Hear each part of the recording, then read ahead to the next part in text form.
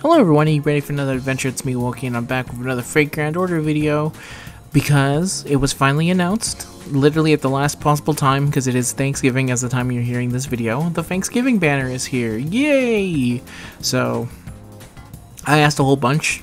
Sorry, that was my cat. My cat scared the shit out of me because he was opening a door of some kind.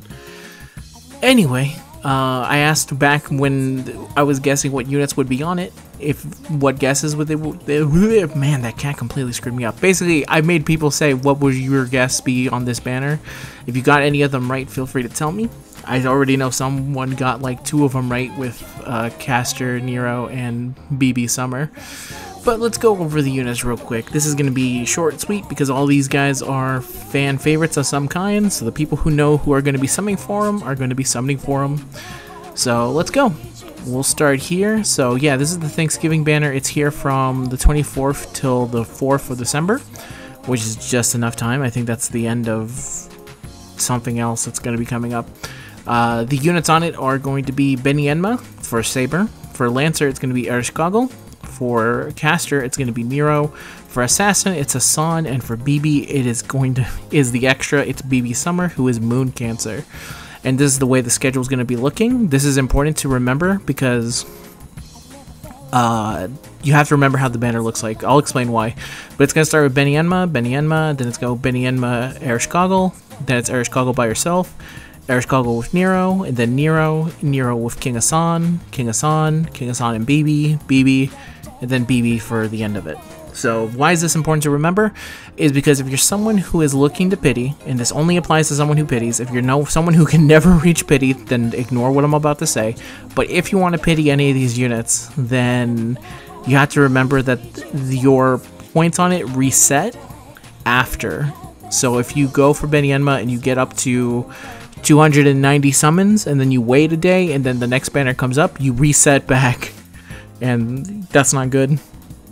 The other thing about this banner, which is important to know, if you pull any of these featured dudes, you cannot get pity on anything else. So you have to really think carefully if you are someone who is going for pity to go for it. If you're not someone, then I wish you the best of luck if you do end up summoning on here. Best of luck to you. So first day, of course, is going to be Benyenma, which we'll start by looking at her here. She is a single target arts saber. And her main skills are, wouldn't it have been amazing if I remembered? She's 1 quick, 2 arts, 2 buster. First skill is Eye of the Mind False A, grant self-evasion, increase on crit damage. Because these are all 5 stars, I'm going to go for these very quickly. Star Basket Big EX, reduce all enemies' defense for 3 turns, reduce their critical attack chance for 3 turns, seals their NP for 1 turn, recovers their HP by 1000. Star Basket Small EX, increases party attack for 3 turns, increases party buff removal resistance for 1 turn, charges party NP gauge, recovers party HP by 1000, and recovers all enemies' HP as well by 1000. And the NP up is 20%, so that's important because a lot of NP increased stuff is important to take note of. Passive skills are Magic Resistance A, Independent Action A, Presence Concealment A, and Creation B, which is an increase to own arts performance. And Ventriloquism EX, which grants self the skilled seal debuff immunity. Third skill, Anti-Assassin Attack Damage Aptitude, increases on attack against assassins. And her Noble Phantasm is a 5-hit single target arts, deals 1 damage to 1 enemy, deals 900% damage at MP level 1, and at MP level 5 it's 1500. And she has the effect which is increases own damage against enemies with the chaotic alignment for 1 turn and the evil alignment, and this is only for the overcharge, and it's 40% and 40%. So if you're fighting someone who's chaotic evil, she will completely screw them up, mess them up, ruin their day. So that's Benyenma. I think there's some people who don't like the way Benyenma kind of does, and I can understand it because she's kind of like a support unit that is single target, but she's not really about big damage. She's kind of about supporting and doing some other stuff and maybe having a little bit more of like, it's a very different kind of playstyle, but I really like Benyenma. I've always have, especially against chaotic evil lancers, which there are a couple of them. She completely destroys them. I've always been a fan of hers, so it's unfortunate I'm not going to be able to summon her, but it's definitely a unit that I think is worth kind of having and messing around with. So There's my opinion on Benny Enma, and we'll move on to the next one, which would be Erish Goggle. I can't believe I pulled up BB when she's dead last on this one. She should be somewhere around here. She's also a single... Is she AoE or single target? I can't remember. I remember she summons a deer, a King Asan, and other people in her Noble Phantasm, but I can't actually remember what she does because it's been so long since she's been mentioned in anything. But Erish Goggle, 2 quicks, 1 arts, 2 buster. First skill, the Secret Great Crown, and grants self-invincibility for 1 turn, grants to self-debuff immunity for 1 turn, chance to grant self insta-kill immunity for 1 turn, chance to increase own buff removal resistance by 100% for 1 turn. Second skill is a Manic Burst Cage, A+, increase own buster performance for 1 turn and charges on NP gauge. The 1 turn increase adds obviously 50% and 50% NP. Blessings of Kur EX. Grants party the Blessing of Kur buff for 3 turns, unstackable. Blessing of Kur enables the additional effects from Erish Goggle's NP, increases party's defense for 3 turns, increase party's NP generation for 3 turns, and increase max HP for 3 turns, and the NP rate up is 30%, the defense is 20%. And her passive skills are Magic Resistance D, Territory Creation A+, and Goddess Essence B. Increase zone damage by 225, increase zone debuff resistance by 22.5%. Her third skill of Appends is an anti-assassin attack damage aptitude, increased damage against assassins. And her Noble Phantasm, which eventually gets a strengthening, I believe. No, yes, it's a strengthening. Is a 5-hit buster, deals damage to all enemies, deals 150% extra damage to enemies with the Earth attribute, which is not something she had previously. Nope. Increases the attack of all allies with the Blessing of Kur buff by 20% for 3 turns. Increases their crit attack chance resistance by 20% for 3 turns. Grants them instant kill immunity for 3 turns. And the NP damage is at level 1, 400%, and at level 5, it's 600%.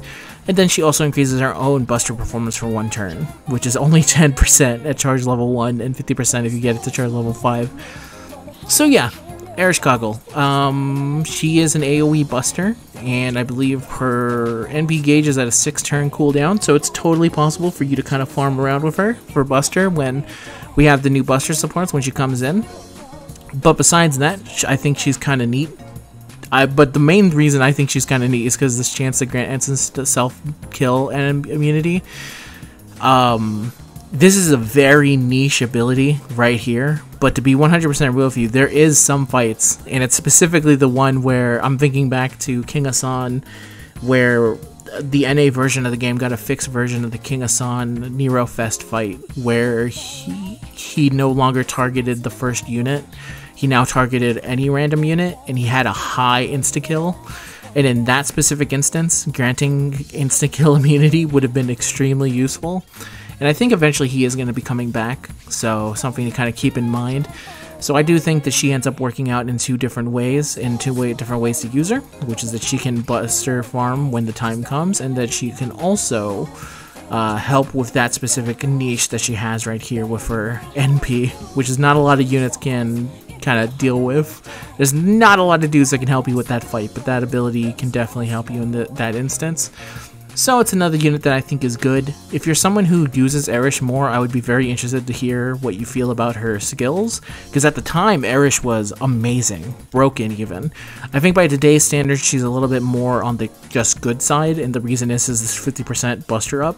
It's not enough for only a singular turn when others like Arjuna Alter are going full crazy, and then her overcharge is only 10%. So I don't know if she needs a buff. She doesn't really scream that she needs a buff, but if you're someone who's more adept at using Erish, feel free to tell me, but I think she's pretty solid as she is right now. But this is only what it can base on paper, because again, she's such a rare unit, and I did try for her, but I failed so amazingly that I've never tried again. It was a really bad experience, so there you go with Erish. Next, we have the next unit on here, which is Nero Caster. Caster Nero.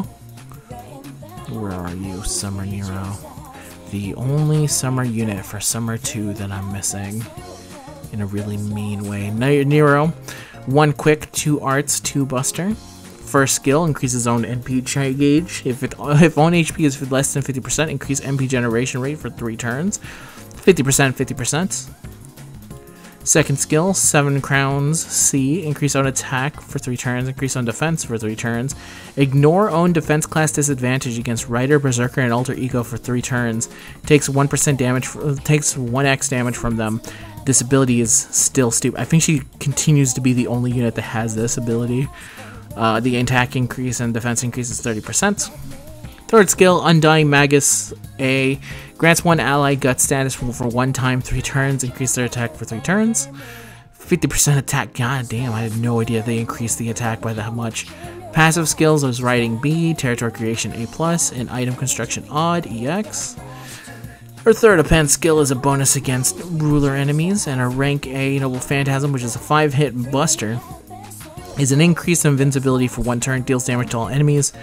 NP at level 1 is 300% damage, at level 5 it's 500%, increase on NP damage for 1 turn, charges at 100% is 20% damage up, and 500% is 60%. And I'll say right now, if it was not for the fact that she was a caster, I think she'd probably be one of the most crazy broken. The one thing that's holding her back is two things are holding her back is that she's a caster, so that automatically makes it so she deals less damage, which is really bad for if you're a buster, especially because buster has so many options. It wouldn't have mattered if she was arts or quick, because arts and quick don't necessarily care as much as compared to buster, which buster only cares really about damage. And they also have a bunch of units that can also deal more damage, and then it goes into another thing. But I also think that this ability here they should probably remove that HP restriction. But other than that, I think she has an insanely good hit still for how old she is. Giving an ally guts for 1 time is nice, 3 turns. It only revives with 1, but it's even crazier that she gives them 50% attack for that. And then this ability here, which just ignores the defense class disadvantage against Riders, Berserkers, and Alter Egos, is just dumb. So dumb that she has this. I think she's still... correct me if I'm wrong, I don't think anyone else has an ability like this. Mainly because they could only give it to a caster. Because if any other unit have it, you'd probably run into some issues. But I think she's still very good and solid. So if you're someone who's a big fan of Nero, and it still kills me deep down inside that I was never able to get this unit, still kind of kills me. Not enough to maybe do a summon, but it does kill me. I do think she's kind of worth owning. I think every single one of these dudes is worth having. This is an extremely stacked banner. But let's move on. The last one before we can talk about the BB here at the end is King Hassan. This is going to be very easy. He's the old man of the mountains.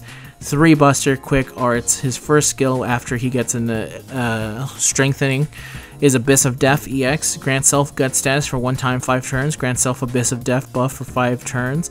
Abyss of Death, if guts status is present, increase own buster performance for 5 turns. Grant self on guts activated buff for 1 time 5 turns. When gut status is activated, 500% chance to remove own Abyss of Death buff. Charges own NP gauge by 20%. Increases own buster performance by 50% for 1 turn. Revives with 5,000 HP and 30% buster is given to him as well. Second skill, Protection of Faith A++. Increase own debuff resistance for 3 turns. Recovers own HP. Increases own defense for 1 turn and increases own attack for 3 turns. Evening Bell EX reduces all enemies' instant kill resistance for 3 turns, increases own buster performance for 1 turn, 50% buster, and def resistance up is 100%. Passive skill is, the def resistance is lowered by 100%. Passive skill, Magic Resistance B, increases own debuff resistance for 17.5%. Presence Concealment A, Independent Action B, and Out of the Boundaries, which grants him self-instant kill immunity. You can't insta-kill him. Increases own charge debuff resistance by 100%, and grants self on attack activated debuff. You have a 5% chance of just instant-killing dudes with normal attacks. Third skill is Anti-Saber Attack Damage Aptitude, and his rank C. It's really hilarious that this ability is rank C. Azrael is the angel that announces death, is a 1-hit, 100% just pure damage on that 1 hit, deals damage to 1 enemy. NP is at level 1, 600% damage, and is 1000 by level 5, and there's a chance to insta-kill them. It's a 100% chance of killing them at charge level 1, and all the way to 5, it's 200% if you can get him that high. So yeah, King Hassan is probably, he was for the longest time the best single target assassin. I think that would probably go to Kama nowadays just because Kama does so much more. But in terms of Buster and assassins, I don't think he's ever really been replaced. Let me see, he's definitely aged a little bit. I can tell you that much for free, and that's only because of how crazy power creep has gone. But when I think of single target assassins, I still think of him for the most part. Let me see, Li Xuan, I'm pretty sure he is arts, so he doesn't count. I don't know enough about a lot of these other guys to really make a statement on it. So yeah, in terms of Buster dudes, I still think he's the best in terms of Buster. He's very simple in what he does, and what he does is that he wants to kill you. There's really nothing more than that. You can definitely tell which one of these skills, the other two skills are maybe a little bit really old, and you can tell that his Noble Phantasm definitely needs a buff of some kind. But that said, for being an assassin, which also, similar to Caster, suffers from doing less damage, it's crazy how much damage this man can actually do. And he's also just a really fun unit to use in general. I think there is something to be said about, like, how fun a unit is, and this guy is definitely cool. I mean, there's a reason for that, you know. I think he probably falls in the similar tier of Merlin for me, where it's like, you could technically buff him, but they're already so good, you should probably focus it on other dudes, so... But whatever, Merlin at this point has been... No, he hasn't been buffed yet. They buffed his... No, they didn't buff him at all. Never mind. If they're gonna start buffing anyone, they should buff more King Hassan than Merlin. I think Merlin's still fine, but at this point I'm rambling. I think King Hassan's fucking awesome. There's no way to look at him and not just go like, this guy's rad as fuck. So that's all I have to say. He hit big, he assassin, he got big ass sword, and he also has a big ass shield in stage 3. What more do you need? And final unit, BB Summer. Is BB Summer. Let's move on. Just kidding. First skill, self-modification of Love EX. This is after it gets strengthened. Increases own crit damage for 3 turns, increases own crit star absorption for 3 turns, increases own attack for 3 turns, grants self on attack activated buff for 3 turns, gains 20 crit stars when attacking with an extra attack. Second skill, Aruse Porce Pokia Golden Pig Grail. Charges own MP gauge, recovers own HP, increases own Buster performance for 3 turns, increases own NP damage for 3 turns, and grants self evasion for 1 attack 3 turns. It's a 50% increase, but I will say that the cooldown is currently at 7, so not ideal for actually farming stuff around. Something to keep in mind. Third skill, Faceless Moon EX, locks the set dealt command cards for 3 turns. Command cards do not get reshuffled when the skill is activated. The effect is removed if a party member is defeated or someone uses an order charge of some kind. Gain crit stars every turn for 3 turns. The star regen is at 10. Her passive skills are Territory Creation A, The One Who Swallows the Earth EX, Existence Outside of the Domain B, Goddess Essence A, and then we have for her third skill for Appends, it is Anti-Foreigner, which is funny, and her Noble Phantasm is the Cursed Cutting Crater, or CCC. 3 hits, deals damage to all enemies, reduces their MP gauge by 1, 300% damage at level 1, and then 5 at level 500% at level 5. And then chance to further reduce their MP gauge is the overcharge effect, a 10% drain chance at charge level 1. If you get it all the way to charge level 5, it is 50%. So, I really like Summer BB. I think she's a really fun unit, especially with this ability here. You can do a lot of dumb stuff. The buff that she eventually gets also helps with this, because if you lock in BB's skills, then what basically happens is that for 3 turns, you're just going to get constant 20 crit stars, and you're just going to, depending on how well you've made with the 5, depending on which 5 of the BB cards you pick, like if you pick Buster Arts, which is probably what you want the most, you're going to be getting a lot of crit stars to allow you to keep just kind of cycling over and over again for 3 turns, which is really cool. I think it's really cool to have that ability, and then if you consider the fact that you're locking everything down, then you also have Buster supports on the side here to help a little bit with this.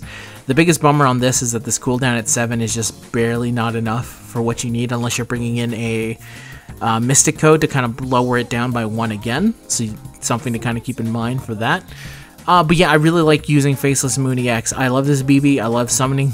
I love that I summoned for her. I love every single Ascension stage she has, even the weird white one that she got. It's not weird. It's more than just like, it just looks wrong. Like compared to this, and then you compare it to this, just something doesn't feel right. But I'm digressing. I think she's cool. Definitely worth kind of going for. And I think they did a really good job on making a banner that is the ultimate bait banner for Thanksgiving and going into Black Friday. Should you summon on this? Listen, I'm not going to tell you how to live your life. I've told you what these units do, and to be honest, I think most people have made up their minds by the time I've said anything. So I'm just going to wish you the best of luck if you're summoning. I think these units are all cool, and there's not one of them where I feel like they're not unusable in a massive way. I would tell you if there was any that I felt was actually irredeemable in some kind of way. I said it for Ushi, which is the 4-star, which kills me every time I say it, just because I love Ushi so much that it makes me sad that her Assassin Summer version is just so bad. It needs a lot of buffs still, but yeah, this is definitely a big ass bait banner for Thanksgiving. We were expecting it. It looked like it wasn't gonna happen, and then at the last second they said, "Hey, screw it. We'll just literally announce it on the night before Thanksgiving for a lot of Americans." So good luck with that. If you're summoning again, good luck. If you're not, Ibuki's around the corner. And then we got Vitra coming for December. And then, of course, Muramasa, which is where I assume most people are kind of waiting and summoning for. And are going to be actually spending most of their stuff. So, oh well, that's it for today's video, everyone. I'm going to go back to playing Pokemon. I wish you guys the best of luck. I'll see you guys in the next video. Peace out.